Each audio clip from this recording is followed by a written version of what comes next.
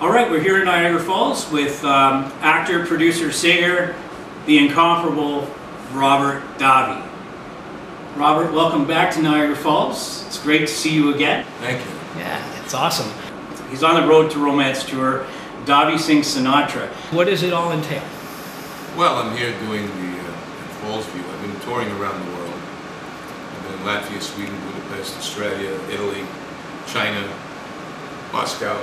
I've been all over the place, all across the States.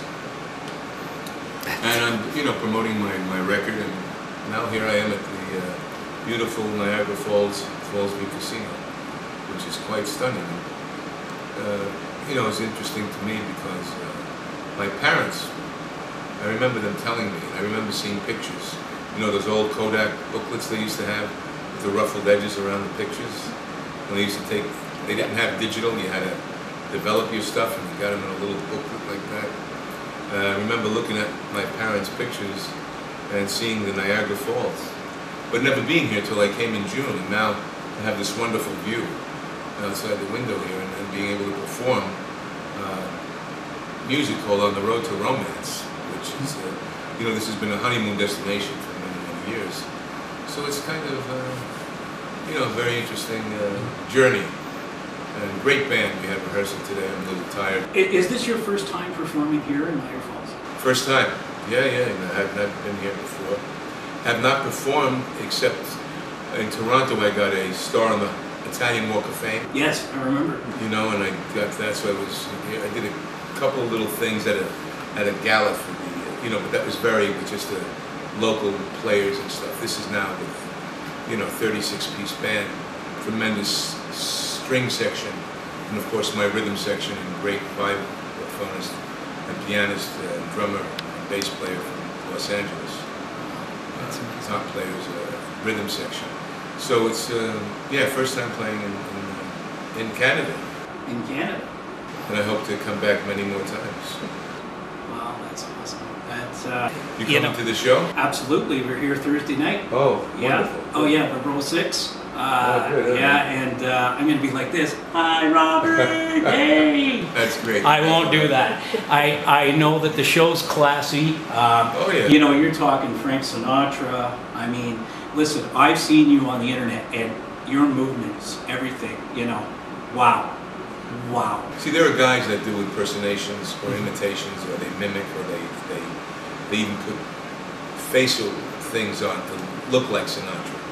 And they use the same charts he used. I don't. They use all original charts except for maybe a couple that were given to me by Quincy Jones, who's a very strong supporter of mine. But the whole great quality about Sinatra, and this is his 100th anniversary this year, and what I'm doing in terms of tributing him, or paying homage to him, more than tributing, is an homage to Sinatra because of his, I did my first film with him in 1977, Contract on Cherry Street, and he was a friend of mine over the years, and also the meaning and the significance of this music is so important, the Great American Songbook, which translates all over the world, as Absolutely. I'm able to attest to that myself now that I put my hat in the ring. So I don't mimic him.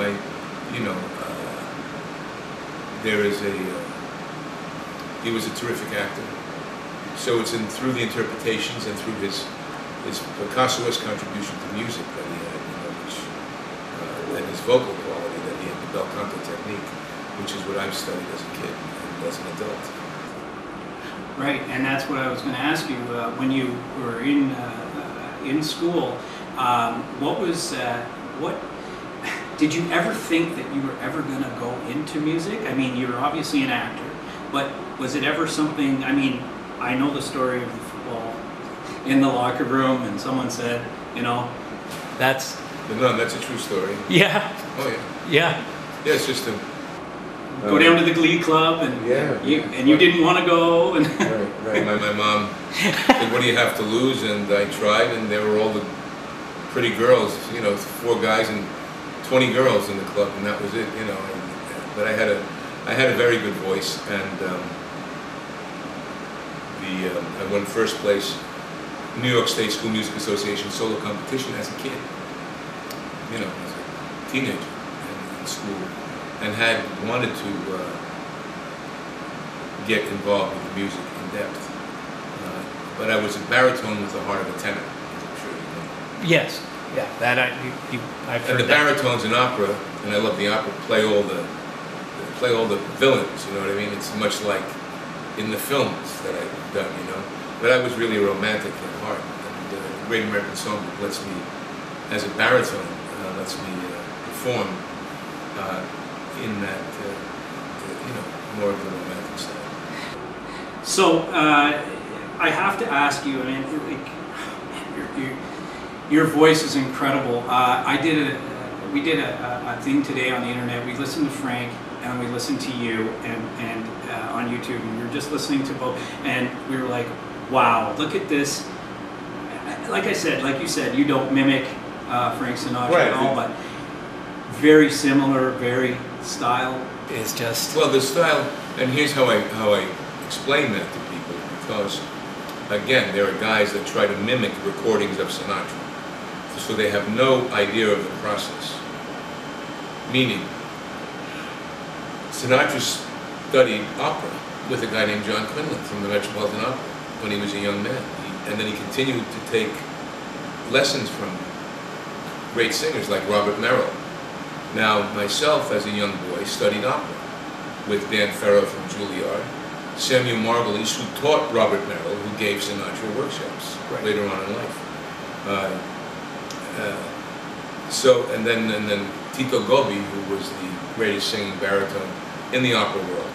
I worked with him, and most recently, the only guy that I think has is a tremendous vocal builder, Gary Katona, out of Los Angeles.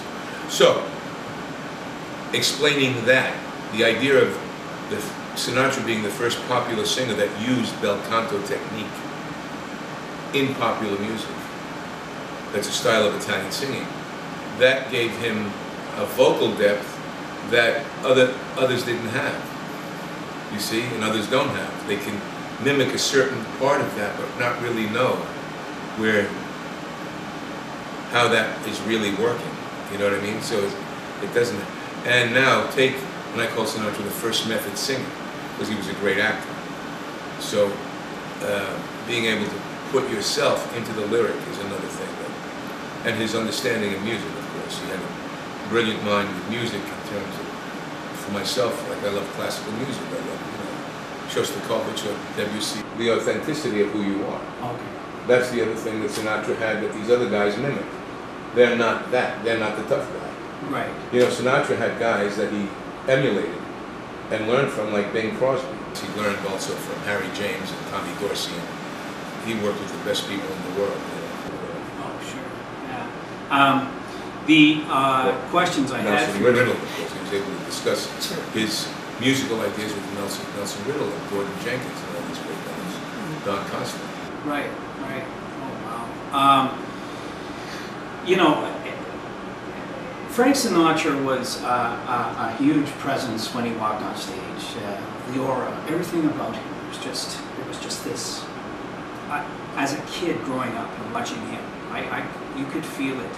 You know, you just knew that he just had to walk into a room, walk on stage, whatever it might have been, anything I've ever seen, newspaper clippings, all that kind of stuff. Yourself, I know we've already spoken about the mimicness and that kind of like being not mimicking him. And what for you? What's the preparation? The authenticity of who you are. Okay. That's the other thing that Sinatra had that these other guys mimicked. They're not that. They're not the tough guy. Right. You know, Sinatra had guys that he emulated and learned from, like Bing Crosby. He was a big fan of Bing Crosby. Russ Colombo. Listened to these guys continually. He had a huge respect for Humphrey Bogart. So Sinatra built his persona, as we all do, based on a collage of brilliant talent that you respond to. So you take aspects of that in the etherland of creativity. You know, I love Bogart, I love Lee Marvin, and probably a lot of the same guys. You know, Sinatra liked George Raft. You know, who's an original tough guy. So Yeah. you have, and then growing up back east in New York, and you know, so I don't have to mimic that bullshit. Right. I am that stuff. You know, the LA Times magazine section came out in the early 90s. The cover of the LA Times magazine, "The Mob Goes to Hollywood." And I was on the cover. Yeah. Now Sinatra had all these, you know, references to that.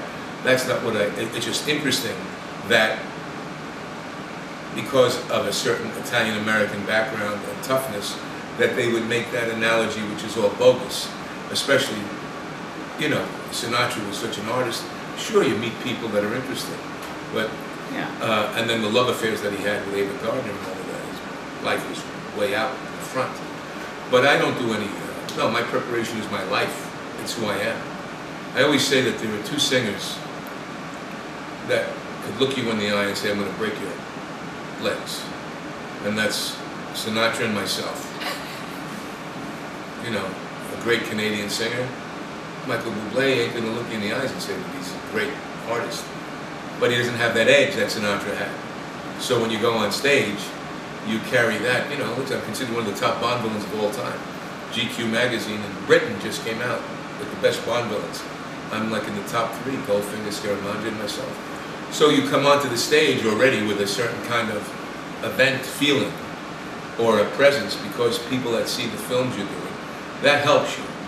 You know what I mean? As opposed to someone who is an unknown trying to mimic the greatest performer that ever lived. That doesn't have the stamp of their own personality. So you're responding to that in some way. Oh yeah, for sure. Or the audience's. You as an actor, you play the role as villain, and you know, we're going back to Jay Fratelli and the Goonies.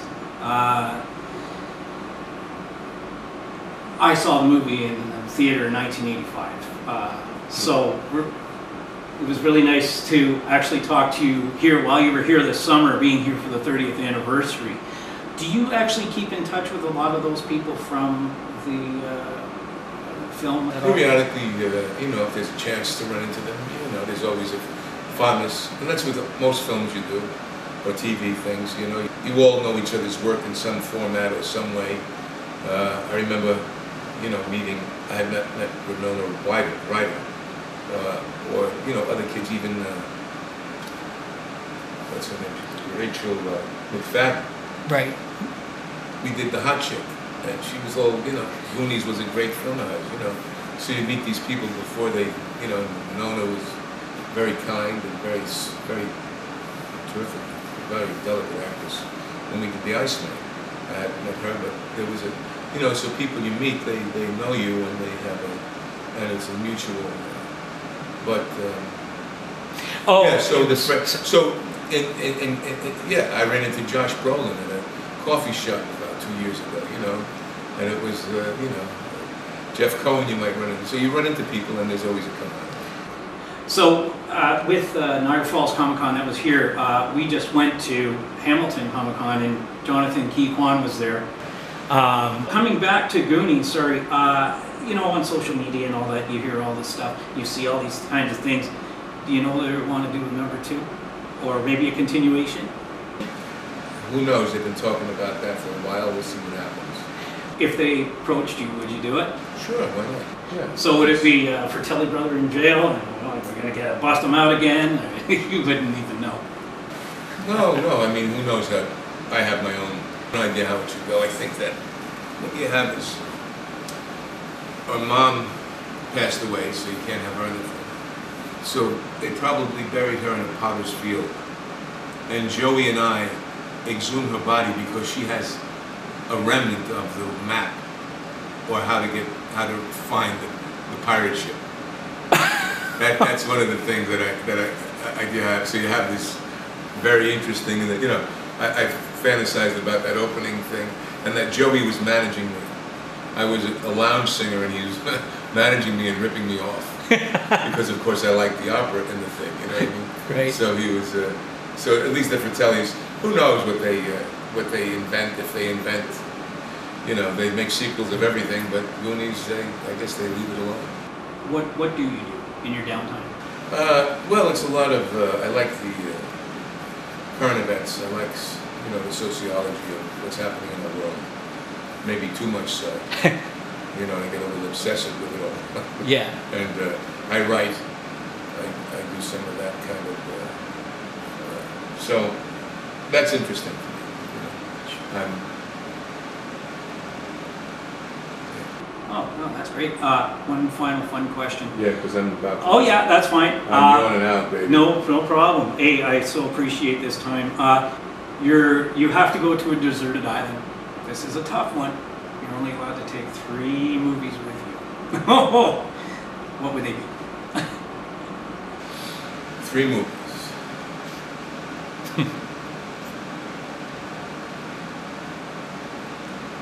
I would.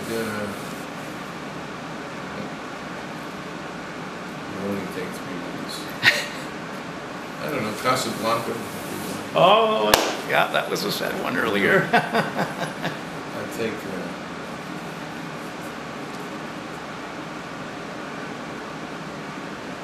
Cinema Paradiso. Oh. That had a thing to it. You know, that was very, the music in that and the story. And probably,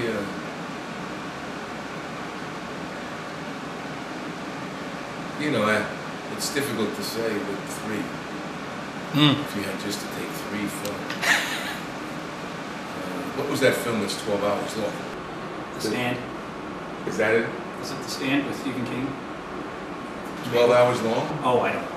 That was a long one. No, there's a film that's actually like a whole big thing that's like quite a long. 12 hours long. Yeah, it's an Indian. I think an Indian film. Just to kill time, I guess. Don't know. Look, you know, you could say Godfather 1 and 2. You know, you could say all kinds of stuff. You could say, you know, Stanley Kubrick's. You know, there are so many great films. Those are. Yeah. So what do you got coming up that we can look forward to in the future? Do you have any projects on the go besides, I mean, obviously Davi sings Sinatra? There's a few things. They've done a documentary on me that will be out sometime next year. That we've been working on for the last over a year. That should be very interesting. And I have a film, Your Move, I did with Luke Goss that is going to be finished, and a couple of other things that are being worked on. And of course the music, traveling around. When does the tour end? Well, it's ongoing. It's ongoing. Yeah, I morph it into, you know, this is the centennial of Sinatra, so I keep doing the American Songbook, and then I finish my next album. I'll be finishing my next album shortly, and then continue to singing, of course, but bringing some other elements into the show besides the songbook. Some very interesting things. Oh, that's awesome. I would like to take the time to thank Robert Davi for taking the time to talk to me and giving me this interview. You're fantastic. Thanks for your time, and no. we finally got it together. And I'm sorry I'm so knackered, but I'm tired. Oh yeah, that's fine. I'm tired. I get it, and so what you can do is you can go to www.davisingssinatra.com and you can see where he is coming to a town near you. I'm definitely going to be there Thursday. I cannot wait. It's going to be a fantastic show, and wow, what can I say? I'm sitting here in awe. Just sitting here in awe, and I want to thank you very much, kind sir. Thank you, Sean. Thank you very much. Thank you, buddy. Thank you. Take care. Yeah, take care. Thank you, kind of. And that's a wrap. Jeez, you know what, dude? Oh my gosh, I'm just like throwing all this stuff.